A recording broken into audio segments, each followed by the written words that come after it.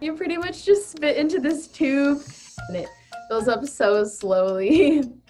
It takes maybe like 2-3 minutes tops, and then you put it in a container and you get your results in like 12 hours.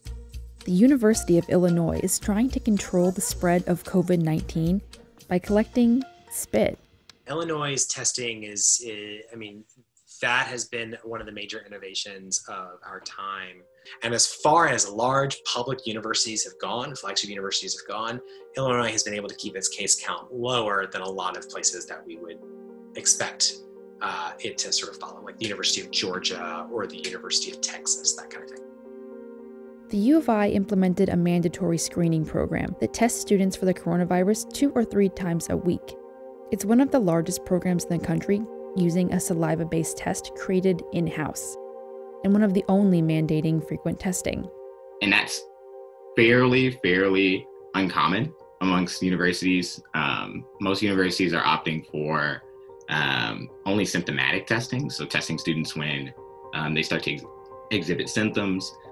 That's a massive issue because of how we know this virus spreads.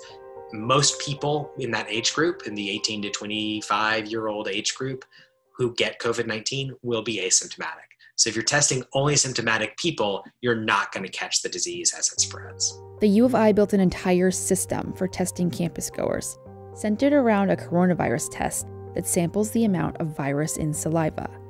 Students need proof of recent negative test results to gain access to campus buildings. Is as granted, and that means I've had a recent negative test. So for the undergrads, if you haven't had a negative test in 3 days, it says denied, and they can't get into a building.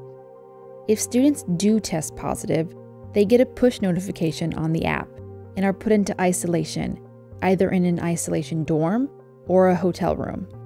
We have had students with symptoms, but we have not had a student hospitalized, and of course that means there have been no student deaths. While the testing is central to the university's strategy, building a new culture on campus has been a large part of the effort to control the spread of the virus. Socialization and culture are really important when it comes to this virus. Culturally, it's hard for students to buy into testing when they know they have to go get their brain picked every week or so. They simply planned earlier and better than, I would say, everyone else. In April, researchers started developing a test that didn't require the supplies needed for a nasal test. Things like swabs and solutions that were hard to find earlier this year due to a national shortage. If you heat the saliva at 95 degrees C for 30 minutes, it does a few really, really important things. One is that it inactivates the virus. Secondly, it enables the genetic material to be accessible. And thirdly, it inactivates the components in saliva that are inhibitory to PCR.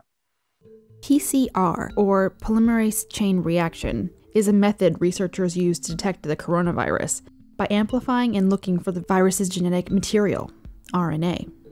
Scientists found that heating up the samples prepares it for the PCR process without all of the reagents needed for the nasal swab.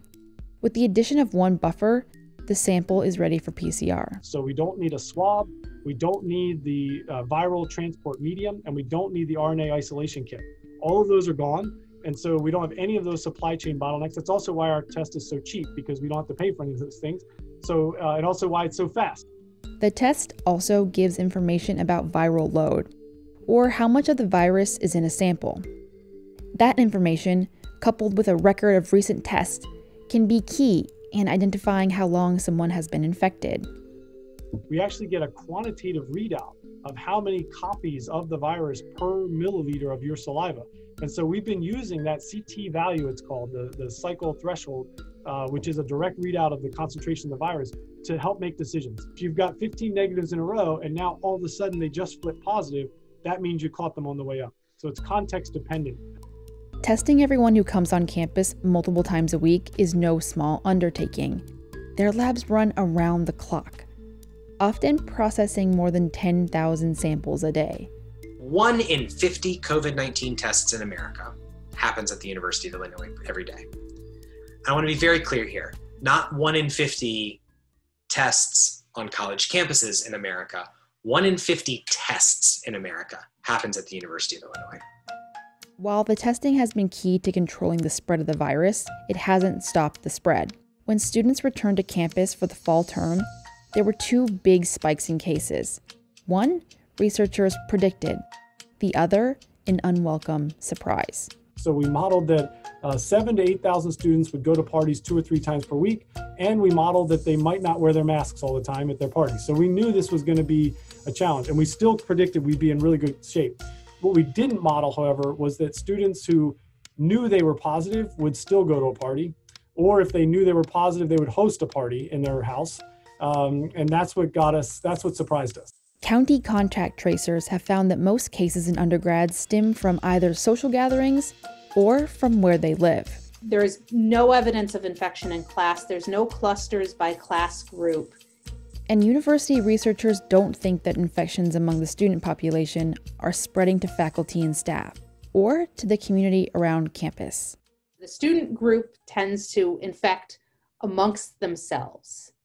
And then the faculty and staff, what we see is infections acquired in the community. Now, as cases rise across the U.S., researchers are noticing an uptick on campus too, adding to growing concern about the holidays.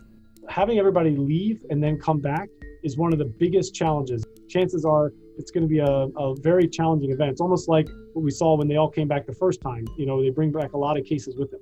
So our hope was that a lot of them would just choose to stay home.